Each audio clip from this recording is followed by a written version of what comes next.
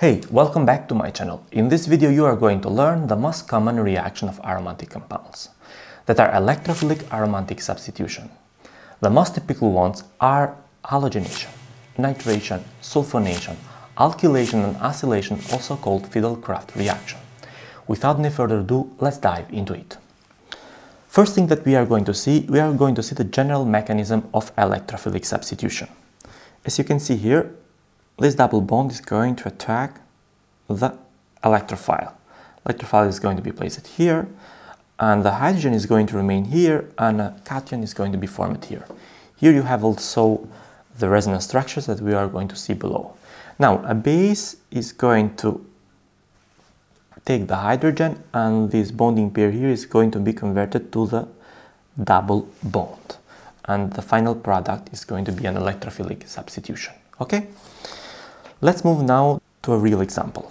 Bromine, in order to go through electrophilic substitution, you need to make it a better electrophile. In order to do that, we treat bromine or halogens with a catalyst. For bromine is iron bromine, and bromine becomes more electrophilic.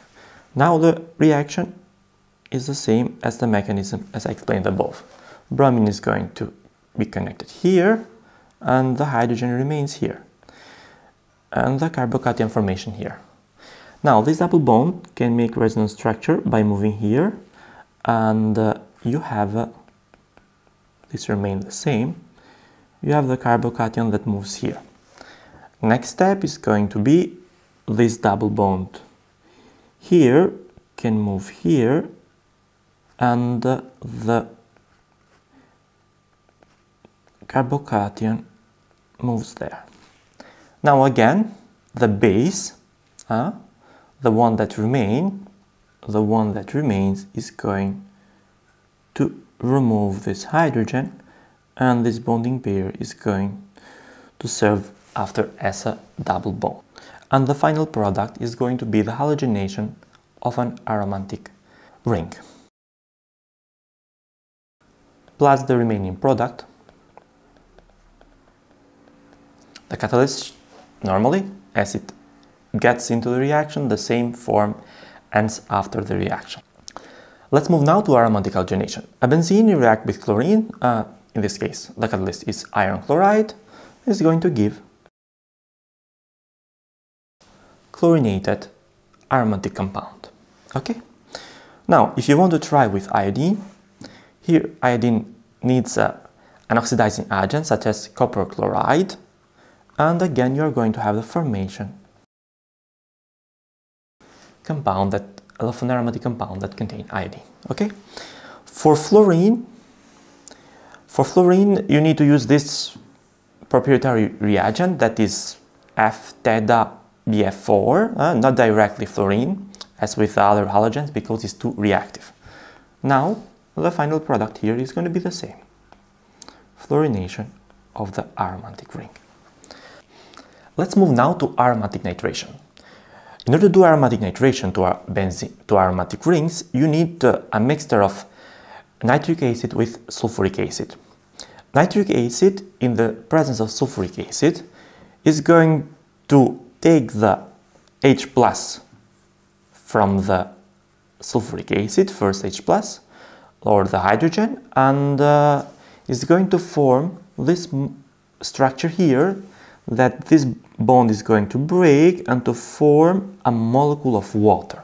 Okay, here you have it. And what remains also a nitronium ion that is going to serve as an electrophile to make possible nitration of an aromatic ring. So this nitronium ion is written here, so the double bond again is going to attack to the nitrogen. This bond or the other above is going to move to the oxygen because we need to respect the octet rule. And what you're going to have as an intermediate is going to be oxygen negative here, and the positive charge to the next carbon near the electrophile.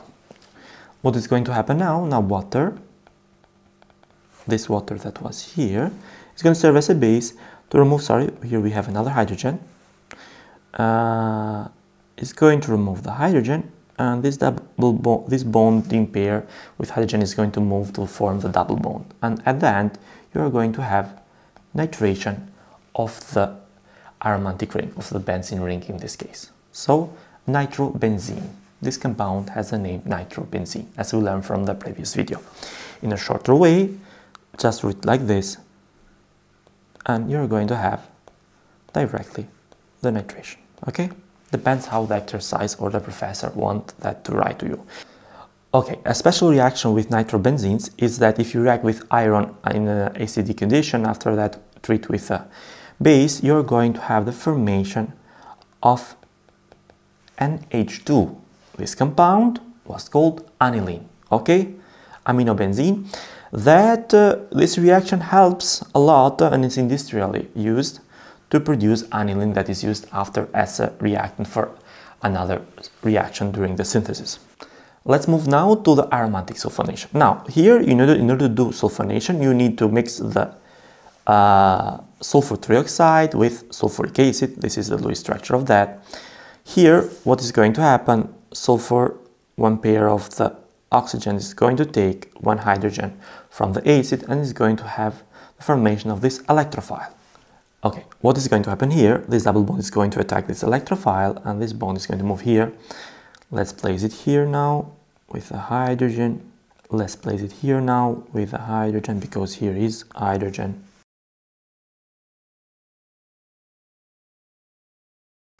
Okay, now what's going to happen? The remaining is going to abstract this hydrogen and this is going to move here to form again the double bond. And the final product is going to be SO3H. So in a shorter way, it's going to be like this. So sulfonation of an aromatic ring. Okay, let's move now to another important group that again happens according to an electrophilic substitution mechanism, but in this case you're going to have alkylation of an aromatic ring. This kind of reaction are also called Friedel-Craft reactions. What happens if you take an halogen, treat that with aluminium chloride, that is a catalyst, is going to remove the chlorine here to form an electrophile, a carbocation, secondary carbocation in this case, and this turns as a base, okay? Now, the mechanism is the same. It's going to attack the carbon and this is going to be connected here. Okay, 1, 2, 3, and another hydrogen, okay? And this is going to be here, is going to remove this hydrogen here and it's going to form here. So the final product is going to be this. Okay? Now, with arylic halides, electrophilic substitution aromatic substitution does not work. With vinylic halides, electrophilic substitution does not work. Okay?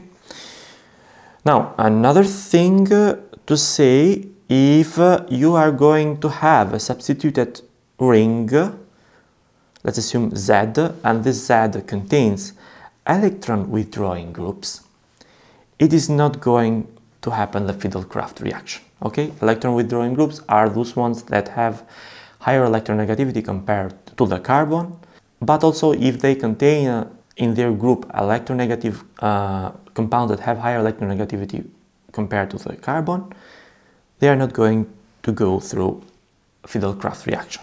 Friedel-Craft alkylation on paper looks nice, but in the real-world laboratory work, it has a lot of limitation.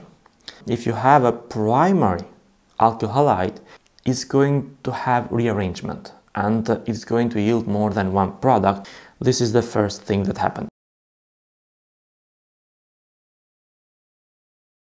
Okay, let's move now to aromatic acylation. Scientists found a way that you can do, instead of alkylation, acylation, and you are going to save the chain. You're not going to have any rearrangement. That was a good thing. Now, what they did, acylation, acyl group is this group treated with, again, the same catalyst, aluminium tetrachloride, aluminium trichloride as a catalyst, and you're going to have this electrophile, and that has two forms of resonance structure, but this is more stable. Now, what is going to happen, again here, this is going to attack the carbon, and the intermediate step is going to be, now, again, is going to remove this hydrogen, this is going to move here, and you're going to have, for example, let's take this example here. This is a long chain, and the final product is going to be like this.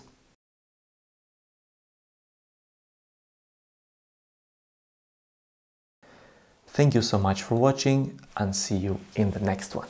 Peace.